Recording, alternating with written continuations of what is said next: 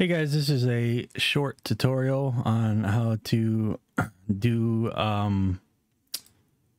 modded 7 Days to Die, in particular the War3zuk AIO mod. Let me get the website over here. War3zuk AIO, I don't know. Anyways, this is basically for my friends, a quick little tutorial, but if you're not my friend, maybe you can be my friend. Give me a like and subscribe. Anyways, what you're gonna do is you're gonna go to your Steam library. You're gonna find 7 Days to Die. You're gonna go to manage, browse local files. It's going to bring you right to your file location for 7 Days to Die. You're going to back out one, right click on the 7 Days to Die game folder. So we're in common now. We went up one to the common folder. Right click on 7 Days to Die, copy. You're going to paste the copy. It doesn't matter where you want to paste it to. I made a folder on my games directory, but you can just go to your desktop. It doesn't matter. I'm going to make a new folder. I'm going to call it 7 Days Modded.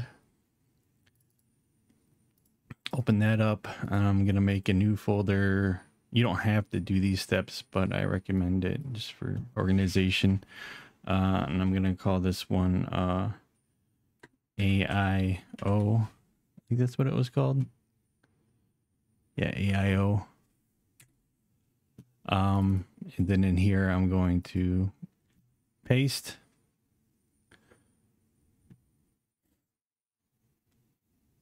Once this is done,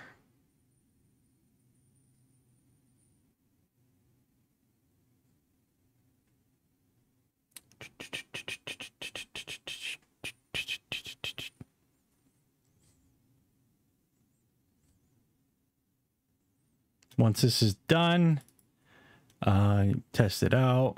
You want to use the 7 Days to Die launcher within here.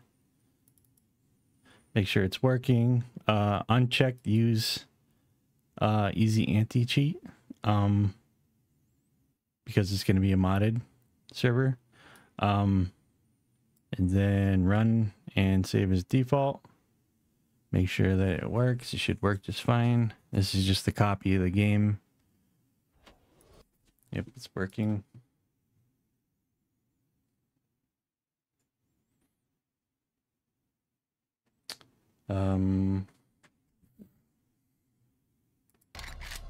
Quit.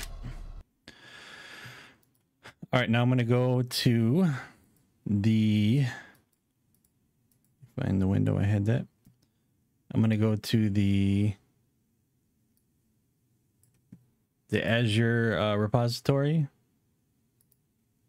I'll put the link in the description, or you can find the link on that mods page.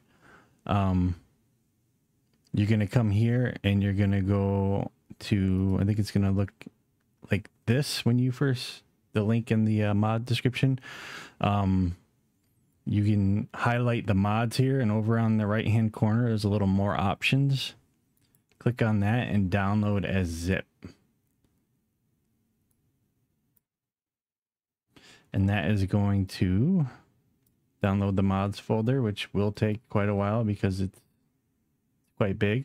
I'm going to go ahead and cancel this because I already did this part.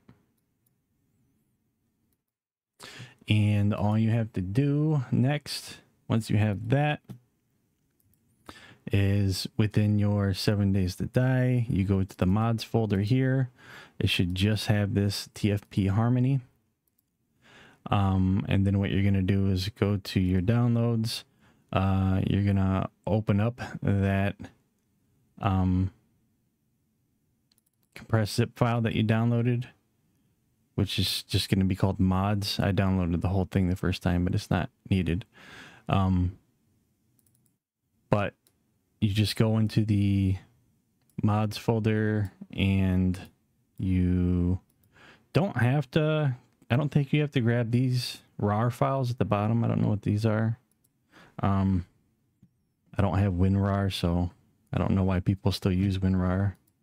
It's not necessary, but just highlight all of these files, or you shift click the second one and highlight them all. Drag and drop over here into your 7 days to die mods folder. This will take a while, and it will prompt you to, it'll say that there's Harmony files that already exist. Just hit replace. They're probably the same files, but one's newer, so I don't know if there's any changes made in it, so just replace it to be safe.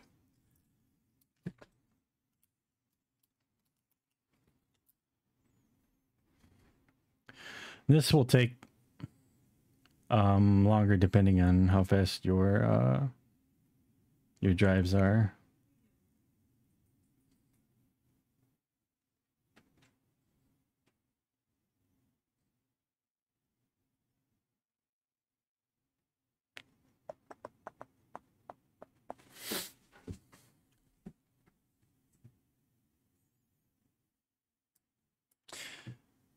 So again, I just opened up the zip file that I downloaded. If you just download the mods, it'll probably just say mods.zip, and it'll probably open up to here. If you download the whole repository, then it'll look like mine. And you just go in the mods, and you want to click at the top folder, shift click the bottom one, drag and drop all of them over. All right, here's the prompt. Replace the files in the destination. That's the selection you want to do. Okay, now that's done. I'm going to go back to the 7 days to die folder, and I'm going to do the 7 days launcher again. Make sure that easy anti-cheat is unchecked. Run and save as default.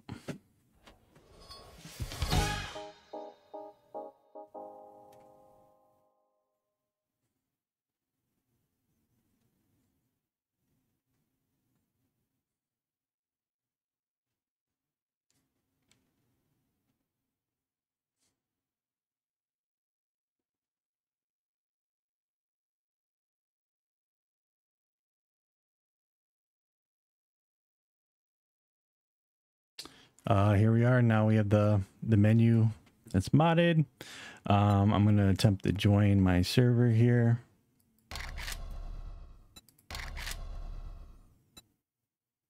I think it's already still saved. Let me double check to make sure that that's my server. Uno momento. I have way too many windows open. Yeah, that's correct. You'll probably get this little prompt. Just check in the boxes, allow access. Now, if this is your first time joining a server, it's going to take a very long time because it's going to want to download the map. It might not for mine because I already have joined this server, but I joined it in a separate copy of 7 days. I just made a fresh copy for this video, so I'm curious if it's going to download the map again.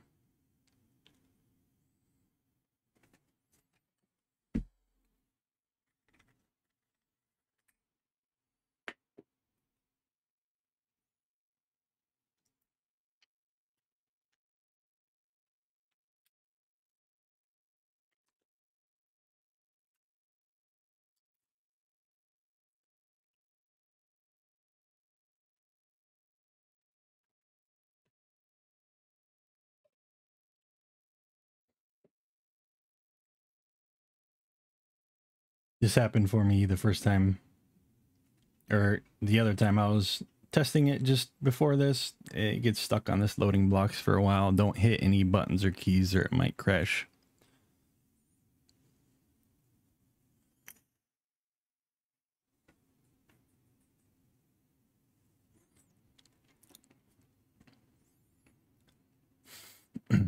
Look at my fancy vape I got.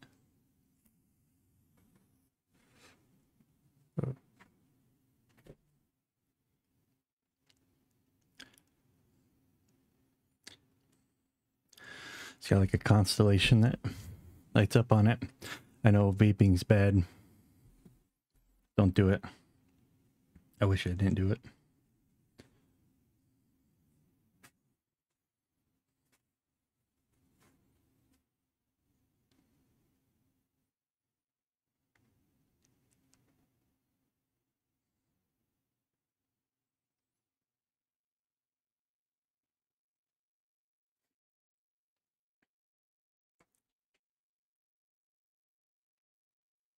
It is pretty though. Pretty. It's pretty.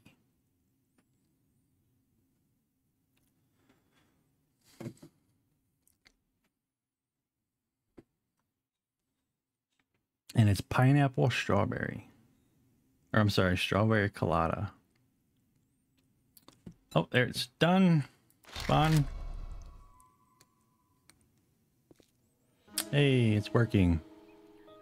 As far as how to play the mod, I don't know. I haven't played it yet. I'm about to. But that's how to get it working.